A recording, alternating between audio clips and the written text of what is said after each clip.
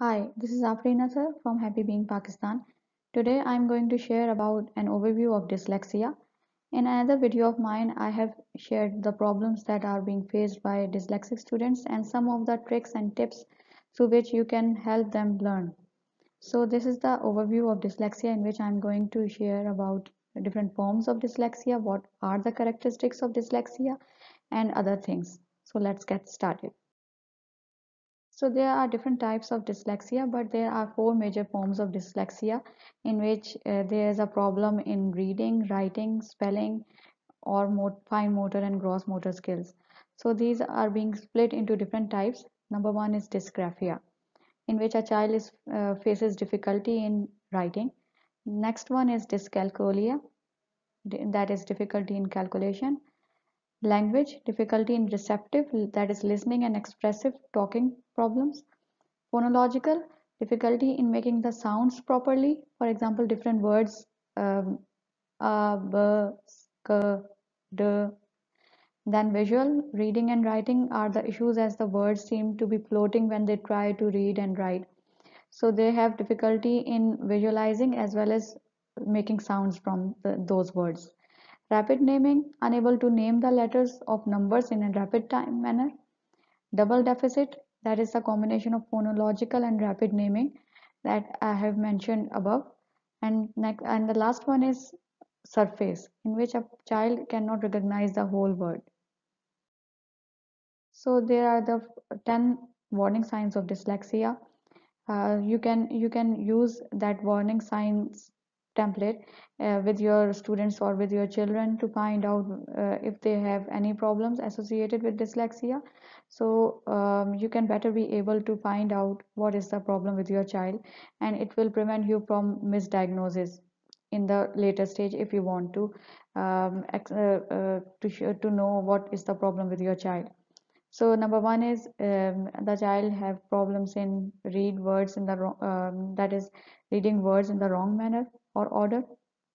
Number two, recognizes a word on one page but not on the next page. For example, if a child recognizes the word cat in one page, he or she wouldn't be able to recognize the same word in the page in page number two. Third one is loses place on the page, skips lines or rereads the line. Number four is inserts or deletes letters in a word when spelling. 5. Has difficulty copying words from another paper or the board.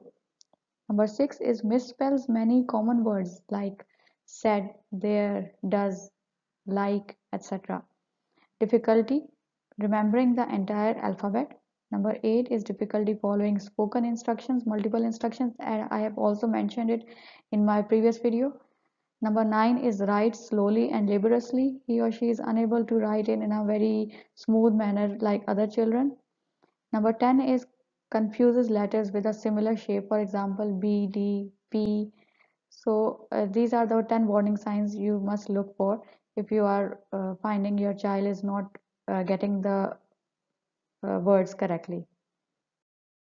So these are the key characteristics of dyslexia that are directly related to the forms of dyslexia and types of dyslexia. So you can read it to find out what are the major characteristics of dyslexia. He or she has difficulties in reading accurately and in a speedy manner.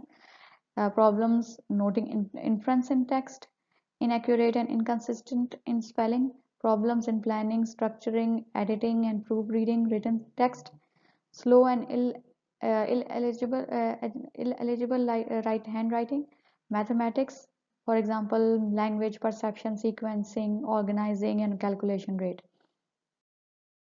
So, is your child having a disorder or a learning difficulty? There are different comorbidities in which there are certain problems parents and teachers faces because most of the children unfortunately are being misdiagnosed. There are certain overlaps of symptoms in different developmental disorders. For example, you can find some symptoms that are present in attention deficit hyperactivity disorder as well as autism spectrum disorders. So in order to find out what actually is the problem for a child, you must understand the warning signs and symptoms, and then you will be able to deal with them in an effective manner. So these are the three disorders that overlaps and that have similar symptoms. For example, auditory processing disorder, attention deficit disorder, and dyslexia have some common symptoms, and they are overlapping in nature. Number second is children with a family history of dyslexia struggle with auditory processing. And number third is early intervention is crucial. So there's a myth that children don't show any features of dyslexia up until the age of 5 years. It's a myth. There are the signs that a child will show to you that is not normal, and that is important to for you to understand and to give attention, and so that you will be able to deal with it in an effective manner. So have you experienced the impact of misdiagnosis?